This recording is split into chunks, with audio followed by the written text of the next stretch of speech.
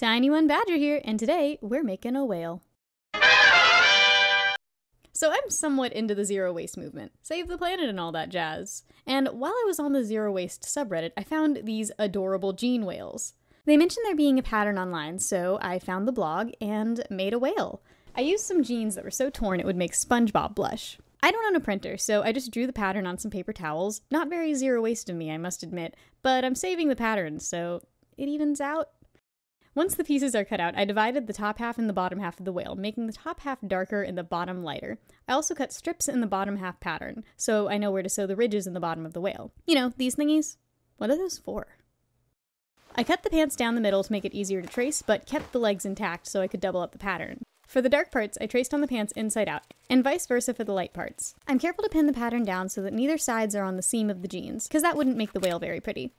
Once everything is cut out, I start sewing the whale the wrong side facing me. This can be hand sewn too, but I'm using a machine older than all of my audience according to YouTube, so yeah. The first thing I sew is the ridges in the bottom of the whale. Just follow the marker. The rest of this is basically just sewing. At this point, I sew all the fins together. I do the whale in pieces, sewing the finished bottom to itself and the top of the whale to itself. For the eyes, I'm using these metal snaps, the male on one side and the female on the other. They will never snap again. I sew the side fins to the top of the whale and sew the whole thing together. But what about the tail fin, you say? We'll sew it on after stuffing. I stuff the whale with both an old pillow and pant scraps cut up, just being a little less wasteful here.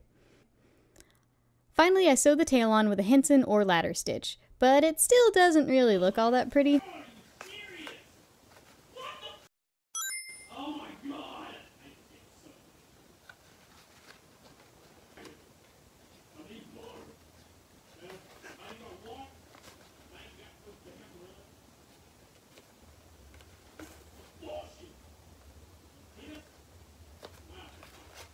I'm gonna go get him some water.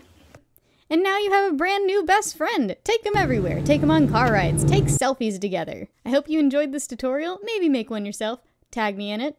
All the links that I use for this tutorial are in the description. You can find the pattern that you can print out, and you can find the original post that led me to this. Make sure to check those people out, and yeah.